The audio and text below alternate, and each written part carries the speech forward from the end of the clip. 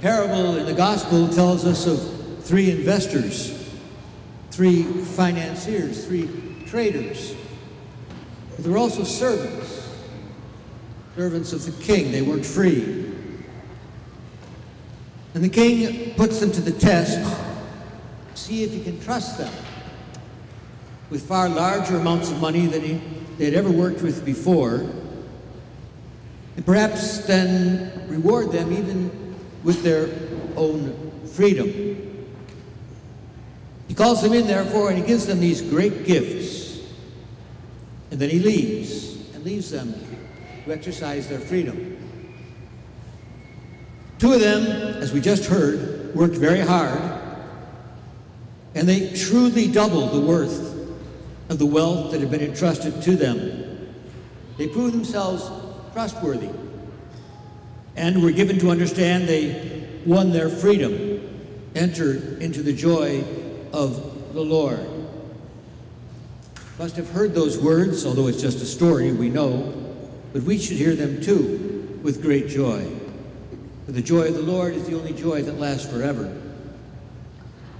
But one of the investors played it too cautiously. He was afraid to take a risk. The gospel calls him lazy and therefore wicked. He lost everything. Not because he was a bad investor, but because he wasn't generous-minded. He was afraid, paralyzed by fear. Why should he have been paralyzed by fear? Because he didn't understand, evidently, what the king was trying to do. Didn't understand the king himself. Knew that he was a hard taskmaster and couldn't imagine anything beyond that. And he failed the test. Parables always put a question to us. They involve us. That's why they're vital from generation to generation. And the question for us, I believe, is simply, can God trust us? God has given us great gifts, the spiritual gifts of baptism, the forgiveness of our sins, the Holy Eucharist, the promise of freedom forever, and eternal joy in union with Christ, our Savior, through our incorporation into his body, the church now. At some point, he will ask us what we have done with these gifts that are pure gift. He has given them to us so that we might grow in holiness and in generosity toward others. But have we used the grace given us by God to grow ever closer to him and to care for those that he has given us to love? Have we shared as widely as possible the gifts that we have received as a kind of trust, to be used freely to see if we are trustworthy?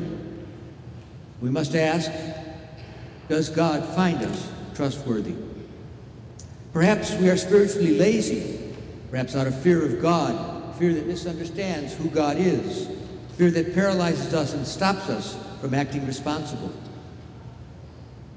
Fear destroys love, and the ability to love and love well is the test that God puts us to.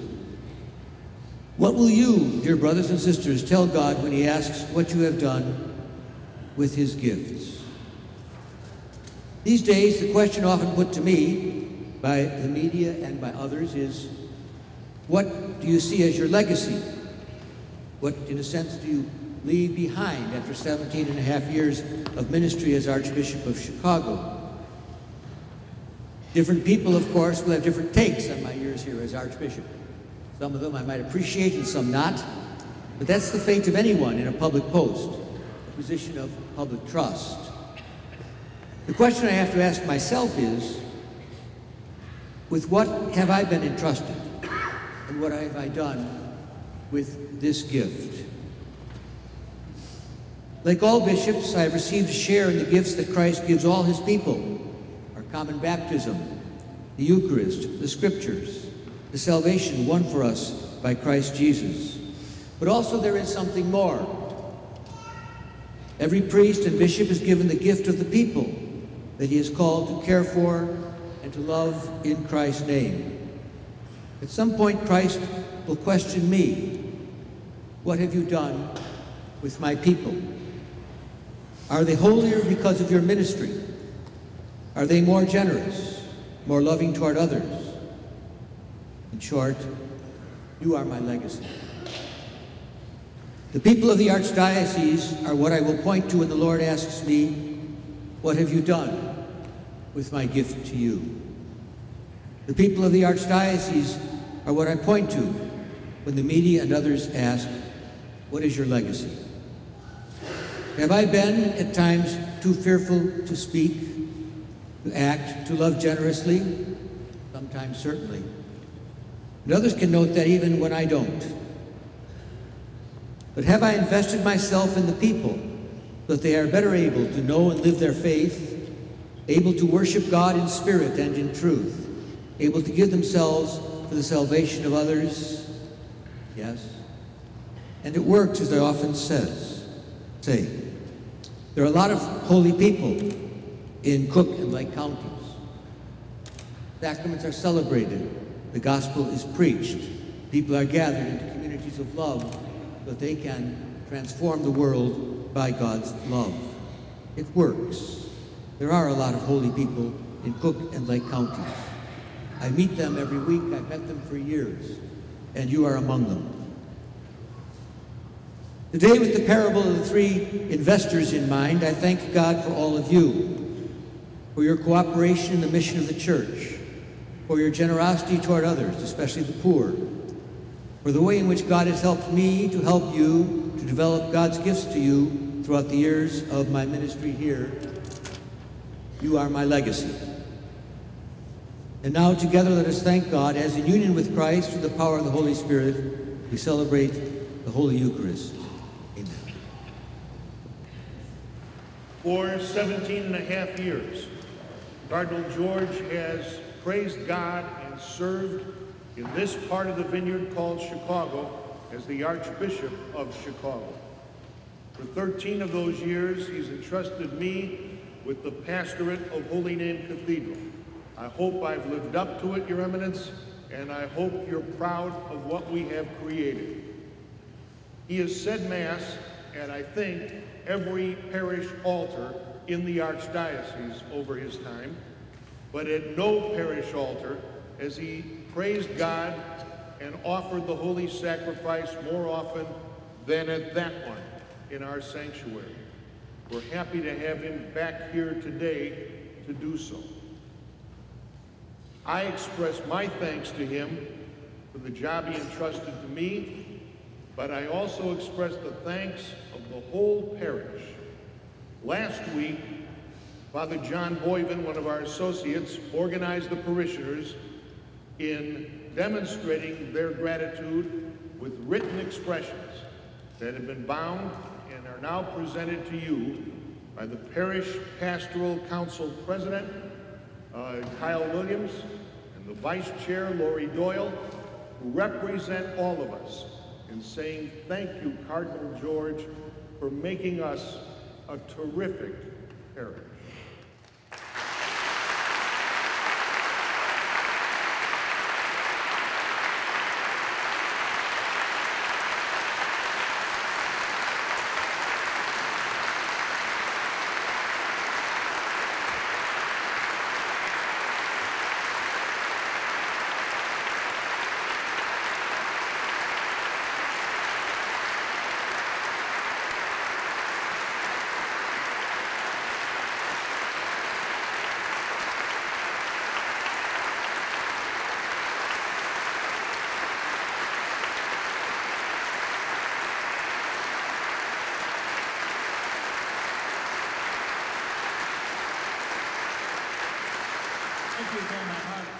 And those few very kind words, typical words of Monsignor, may all give me a chance now to thank him and all the priests and the staff and the lay ministers and parish council, and of course the magnificent choirs of this cathedral parish for the way in which together we have worshiped God in these years, and the way in which they've exemplified here what a magnificent cathedral parish should be.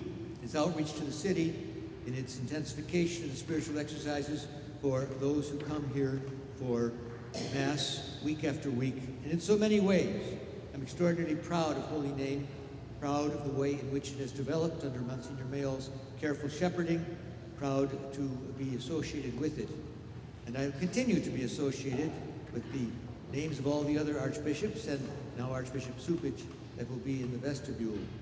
I know he's very pleased with what he will see here, and know that I will remain very pleased all the days of my life. You are my legacy, and I thank you with all my heart. God bless you.